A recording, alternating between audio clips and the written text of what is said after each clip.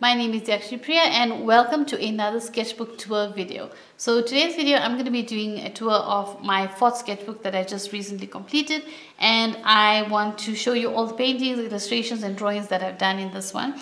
Now I do work in multiple sketchbooks. I work with them for different purposes. I have them, and I also have different types of sketchbooks and even different sizes. So I work with a few sketchbooks at any given time, but this one is completed now and it's actually my fourth sketchbook that I've completed. So the sketches and the drawings and paintings in this one, you may recognize some of them from YouTube videos, maybe my Patreon, and then there are some that I haven't filmed. I've just sat down and created with them. There's a lot of experimentation in here, trying out drawing new types of things or new subject matter, as well as trying different mediums or different types of mediums or different brands. So yeah, I've done a lot of experimentation with this one and trying and learning a lot of different things. So let's get into today's video. So starting off with the first page, I've done a spread. I started the sketchbook on the 30th of May and completed it on the 17th of November 2022. So it's been a couple of months that it took me to complete it. I started off with this particular spread because I wanted to create a good feeling for this sketchbook when I start off. So when I open it, I feel like really motivated and inspired to create. So I've got, like, on the left hand side there's a sightseeing journey, and then you've got this natural landscapes, and you've got mountains, trees, you see the ocean, underwater scenes, and then on the right you've got creativity, and you have this pathway leading to the sketchbook. There's some illustrations in there or paintings of landscapes, and then this bird is flying out of the book and into the left hand side onto the nature.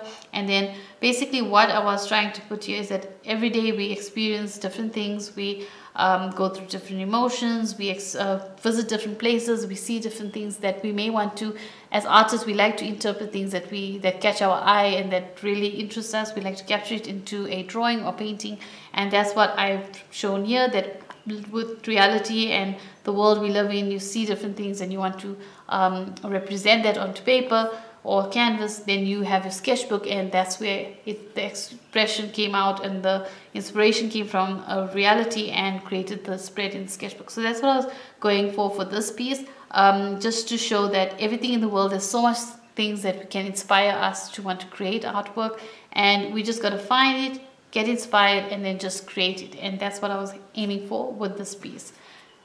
Then on the second piece that I did was this polar bear. Now this polar bear, actually I was happy with it until I did the background, the blue background. The blue background was not actually a good idea. I had some little patterns here which were fine, but until I didn't add it was fine until I added the background. The background was actually I didn't really like it after that, and I didn't want to try to lighten it or darken it because it may spoil the entire piece completely. But after all, I learned something with this piece. I wasn't so disheartened.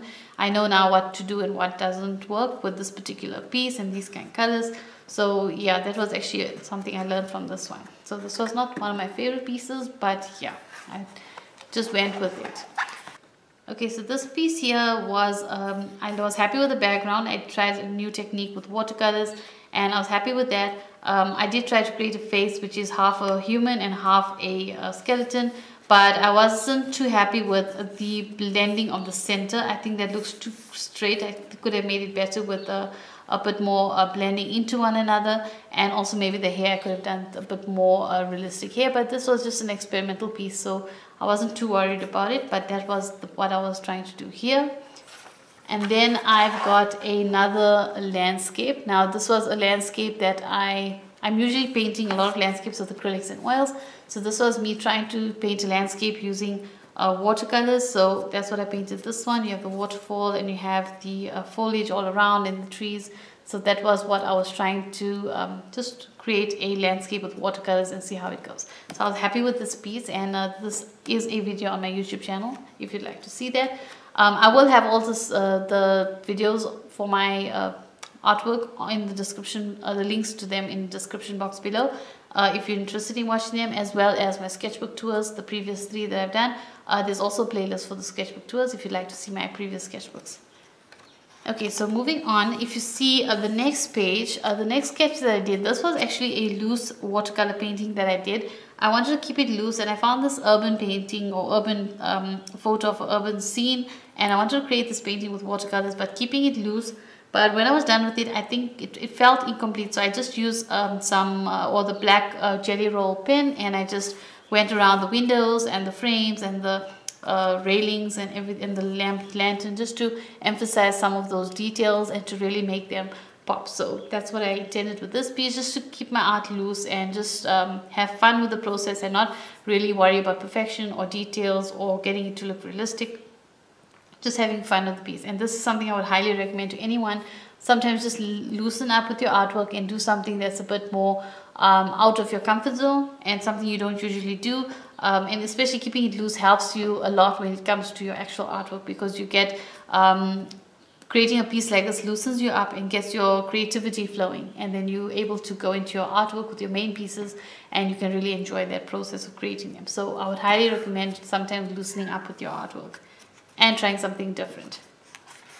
So now the next piece that I've done was this one over here. Now this one is a color pencil drawing. Now this paper is very, has a lot of truth. It is cold pressed paper, so there is a lot of texture to it. So using color pencil on it directly, only color pencil, you're going to have a lot of that white grain of the paper showing through. So I use, after I apply many layers or multiple layers of color pencil, I use some Old Spindle Spirits, as I usually use for my color pencil drawings, and I blend that in so that you don't have any of the white of the paper showing through. So that's this little palette that I did with color pencils. And then I went over to do a fruit. I wanted to create this, I found this reference of this pear, and I really wanted to create a realistic looking pear. So I went ahead and I was using a watercolors, but the wet and wet technique. So I wanted to have smooth blending of colors. So by using the wet and wet technique for watercolors, I was able to get the even blends and smooth blends, and then just create those highlights and get those shadows in, and then obviously have a realistic looking pear. Now this was another video where I just loosened up with my art and just enjoyed the process of it. This was some flapjacks with a little cup of tea and a little bit of from fruit juice. And you can see I just kept the background very loose and simple. And then I emphasized mostly, not even the table, but I emphasized on the plate in the front. My proportions were a little bit off here. I did make a bit of a mistake, but that's not a problem. As I always say, your sketchbook or any drawings don't have to be perfect. You need to experiment and try different things and learn from what you're creating and learn from the process. So if it's not 100% as you wanted it to be, it's not a problem. See, I left this just as it is. It's not perfect, but I enjoyed the process, and I really like how the flapjacks and the black berries came out on it. It really looks realistic, and I really like how that turned out. So this was another piece that I experimented with. And then moving on to the next piece. This was another one that I was just playing around with the watercolors. I just wanted to create something with watercolors, so I just got my watercolors out. I did a background, a little bit of wash of color, and I just painted in these sunflowers and some leaves. I didn't really pay attention to anything, just wanted to create something and paint. I felt like painting, so I just wanted to create something loose and just enjoy the process of creating. Then I went ahead and did another fruit drawing or fruit painting, and I painted in this apple because I wanted to see if I can really get an apple, because I got the pear realistic looking, so I wanted to see if I can do the same for the apple. And this was also very fun to paint, and yeah, it came out quite realistically, so I'm really happy with this. I don't try to aim for hyperrealism, but I'm trying to get it to look quite realistic, that it must represent what it is that I'm trying to depict. Then this was a video on my Patreon page. This was where I showed you how to use the Inktense paint pan set, and that's to create this flamingo and layering it and trying to slowly build up the textures and the shadows and retaining highlights. So that was what this video was about when I drew this flamingo. Then we came to another video on my YouTube channel. This was actually a challenge, art challenge video that I did. It was a 1 minute, 10 minute and 1 hour art challenge, and in this video I had a little decoration on my desk, which was a little pot with fake succulents in it. So I wanted to try to paint that and see how I can build up drawing or painting with limited time. So I did it in 1 minute, and you can see 1 minute I barely had anything on. In 10 minutes I didn't have much, but I had like a basic ground to work on, but I didn't get very far with that. And then obviously for the 1 hour I was able to get a lot in, get a lot of details, get the shadows in, really bring that image or bring that object to life. So this was really a fun experiment to try and a challenge to try. And just to note that you don't have to try to do things quickly. This was just me trying out this challenge to see what I can achieve in limited times and see what it is. But usually I take my time and I create the artwork however long it takes to create. I take that amount of time. I don't rush through the process, and I would recommend that you don't do that either, and just let the process guide you and take your time with your artwork.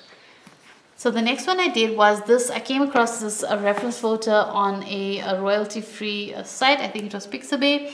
This was a scene in Venice, and there was this boat, a beautiful blue boat, and blue is my favorite color, so I was really drawn to this boat. And then you have this building in the background with the bridge on the side. As the background, there's a little building in the background, and I really wanted to capture this and create this with watercolors. So I used the watercolors and I created the whole image, and I just used the black jelly roll pen, and I just created some of the details of the windows and some of the stonework and brickwork and even some of the details on the boat. But you can see it really came out nice. I was very happy with this piece. More illustrative, but I really enjoyed the process. Now the next piece that I've got, that I've done, was just a loose watercolor session that I had. Just I wanted to paint. It was going for spring and I wanted to paint with my watercolors, so I just got them out and just randomly started painting something, and I ended up with these little roses, loosely painted roses with these flowers and leaves, and I didn't even add details to anything, and then I just wrote the word spring on it. So it was not really anything detailed, just a little doodle that I was doing. And then I've got this little painting that I did. This was a reference also that I found at Pixabay, a royalty-free reference photo. This was just of a little 3-wheel bicycle with a pot plant in the back. With some, this is actually a little miniature on top of a drum, and then there's some plants in the back and the side. So I just wanted to capture this 3-wheeler because I found it really cute. So I wanted to bring that to life and really capture the metal and capture this little pot plant because I thought it was a very cute image to try to depict as an illustration. So the next one that I did was this painting, also in watercolors. Now this was actually a little jar that I had with some flowers that I picked from outside. They were actually from a singleberry tree, and that's in my yard, and there were flowers that were falling. It was springtime and it was falling. The flowers were falling before the leaves grow in, and I picked up a couple bunches of those and I put it into this little jar with water. And then I just liked the way the light was hitting it in my studio, so I decided to paint it because it was on my desk. So that's how this one came about into existence. And then this painting was also my Patreon page. This one was just a loose painting session to paint flowers loosely. We're not getting details of the flowers in, we're just trying to get the impression of flowers and get the look that these are flowers, and they're hanging over, and leaves, and hanging over from the pot, and the pot has a bit of details in it, which I used a sepia line maker from Derwent for, and I created a little bit of designs and added the shadows and highlights with watercolors. So that's what I was just trying to depict in this picture, just to create that loose painting, but create the look of an illusion of flowers, so that you think this, you can not think, but you can see these are flowers, but they're not hyper realistic or like realistic. Now the next one, I went back to doing a landscapes again. Like I say, I always do landscapes with acrylics and with oil paints, so it was nice painting something with watercolors again, and also having to paint palm trees. I love painting palm trees, beaches, oceans. I like painting those landscapes, those type of landscapes. So I had fun with this piece because I was trying to depict the palm trees with all the different colors of the leaves, from the darker greens for the shadows, the lighter greens for the highlight areas, and some yellows and oranges as well as the foliage and the palm leaves that are hanging over from over the barks. And then obviously the water as it's washing, or as it's rushing to the shore, and then the beach, and then obviously the background we've got the foliage and the trees in the background. So I was very happy to create this piece as well. It was a lot of fun. Now moving on to the next piece. Okay, so the next piece was just some little painting and doodles that I was doing. I just created these little cups of tea and maybe coffee if you drink coffee. I don't drink coffee, I drink tea, so I just painted these little cups with one with some floral designs on it, and then there's one on the top which is just a regular coffee or tea cup, and then I've got this little one at the bottom that I tried to depict the gold, the design that was on it, and I tried to use just the regular colors to create a gold effect. It kind of works, so I was happy with that experiment. This one came out nice. This is the one I like from the whole page. And then the next page we've got this strawberry, which I created using the Inktense paint pen set again, and I used some color pencils just to create the texture for the strawberry. And then sticking with the theme of strawberries, I created this piece over here, which was which was actually too dark. I went a bit too dark with it, or I could have added a bit more highlights, which I didn't actually do at the time. But it's a wooden bucket that has fallen over onto a table, and then all the or wooden surface, and all the little strawberries have spilled out onto the surface. So that's just what I wanted to create, this wooden bucket, and sort of create that look of the bucket and having that wood grain and then the inside as well, and then obviously the strawberries spilling over. So yeah, that was another piece that I did that I enjoyed the process, although it didn't come out perfect as I expected it to, but it was fun drawing it. Part of it came right, it's just that it was a bit too dark. I think I could have lightened up or differentiated some of the places a bit more, but yeah, that was the next one. Then on the next page I've got a pineapple, because I went back to drawing fruit again, and I drew this pineapple, or painted this pineapple. This is a Patreon video, and I show you in detail how to paint with watercolors, to paint the pineapple, and obviously create the shadows and highlights and the texture of the pineapple and the leaves of the pineapple. So this was also very fun, and I was very happy with this piece. Then on this one I drew these pocket watches, and I was very happy with the pocket watches because I like vintage stuff, I like antiques. So I found these reference photos and I really wanted to depict them.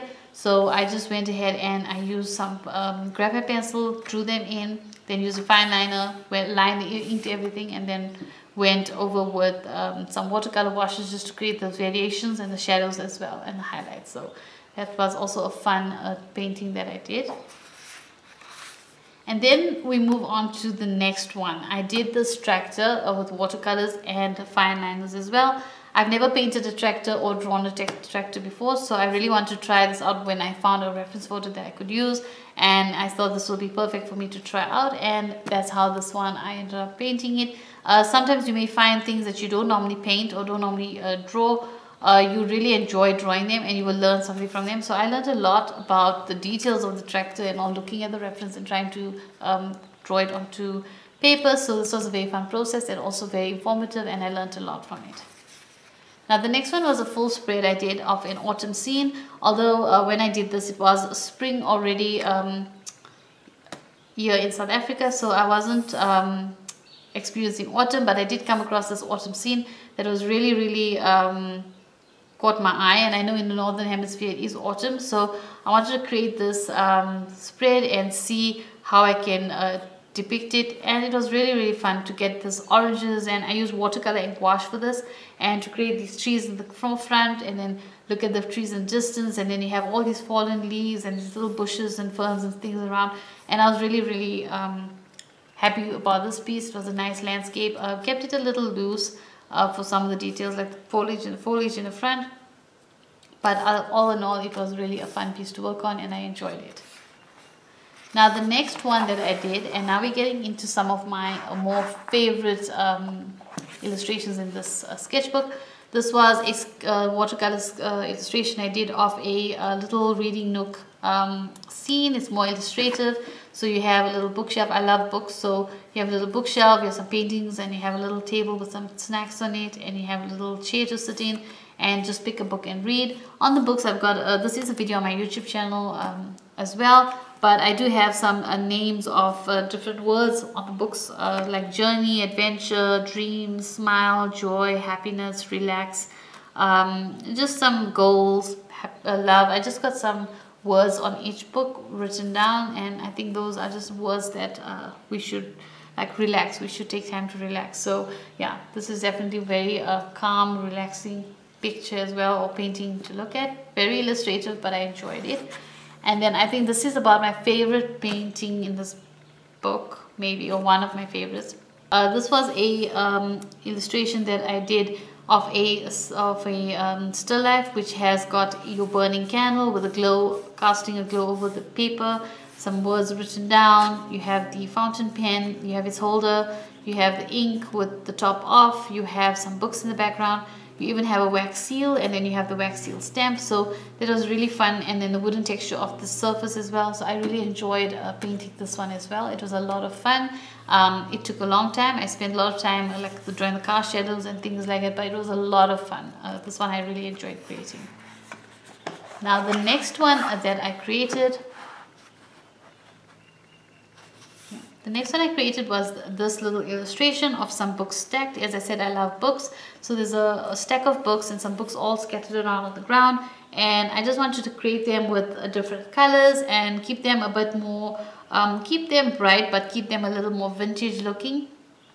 At the same time, I added a lot of metallic to it. I used the Inktense paint pen, metallic paint pen set, just to create some of the designs on the spines, and I used the different golds and the silver for some of these. So you don't see them very bright in daylight, but at night when I put the lights on, if you have a really bright light shining on it, you see the reflection of the gold a lot. So yeah, this was also a very fun piece that I did. Another one that I enjoyed is these little bags and this little trunk. I like the style of these older bags and the way they look with these little leather straps, the leather handles, and then these little corners with the little studs holding them together, and then you have these little stitching on the bags. I really enjoyed it, and I wanted to depict that as well. So I just created this. I actually found a reference photo. The colors were different for the bags. They were all not the same color, but I just created it using that reference, just seeing how that bag was. I just created different sizes and I laid them one on top of the other, and let my creativity flow and let my imagination actually create these with my artistic mind. And that's something I'm doing more of these days, is letting myself create things from my mind and not only rely on reference photos, although I use reference photos all the time, royalty-free reference photos if it's not taken by me. And yeah, I've enjoyed this piece as well, also for all the little locks, and I've used the metallic paint for the Inktense paint pen as well for this one. So that also shows a lot better at night in the artificial light. So the next painting that I did, now this one was a watercolor painting that I did. This was actually a reference, royalty-free reference photo I found. And I just caught my eye. It caught my eye because of the background. You have the sunset background, and then you have these birds flying, and each one have a different motion, or in different flight, or a different stage of their flight, or different motion of flight. So I wanted to depict that with all of them and create this piece. So I was really happy with that. So you have them all in different flight motions. So I was happy with that. And the next one, which is also another one that I really enjoyed creating.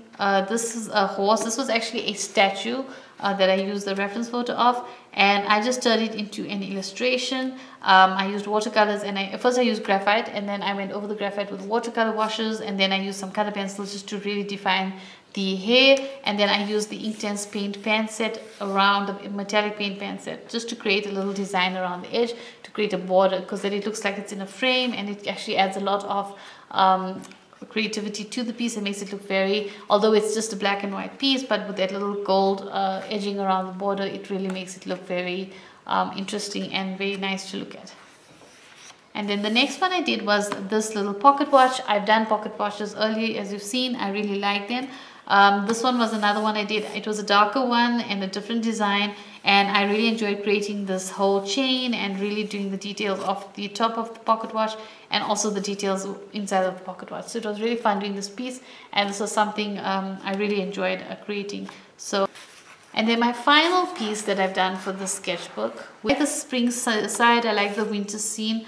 Summer is okay, autumn is okay, but these two are not really my favorite. I think I really enjoyed creating the spring, or I enjoyed creating the whole piece, but the final piece, I'm happy with the spring and the winter, but basically it's spring, summer, autumn and winter. So I wanted to depict all the seasons, and then you have Mother Nature. I just drew a face for her, and then you have this tree, and she's growing, she's part of the tree basically, and I mean, nature is all Mother Nature, so she's smiling and she's providing all these different seasons, which each have a different purpose for our environment, for us as well. So yeah, so that is what this whole spread was about, and that's what this final one turned out to be like. So yeah, and that was, I think, the last page. Yes, that was the last piece for this sketchbook tour. So yeah, that was the sketchbook, and I really must say I experimented a lot with different subjects in this book. Now going through it, it's a lot of artwork, and I really enjoyed the process of creating each and every one of them. I've learned a lot, I've experienced a lot, and I really enjoyed the entire process of creating each of these. So I would highly recommend, as usual, for you to keep a sketchbook, even if it's just to do quick doodles or sketches in, but keep a sketchbook and work on them. Your sketchbook doesn't have to be it doesn't have to be perfect. You don't have to show it to anybody if you don't want to, but you can just create in it whenever you have a chance, and just enjoy creating and spend time in your sketchbook just for yourself, creating, learning, experimenting, trying new techniques, new mediums, new styles, whatever it is that you want to try. You're free to do anything you want in your sketchbook. So I would highly recommend you keeping a sketchbook if you want to, and or if you're thinking about it, then definitely get one and just start drawing or painting in it. So I guess that's it for this video. Thank you so much for watching. I hope you've enjoyed it. I hope you found it inspirational. If you have, don't forget to like and share. Feel free to comment below, and don't forget to subscribe. Till the next one, bye.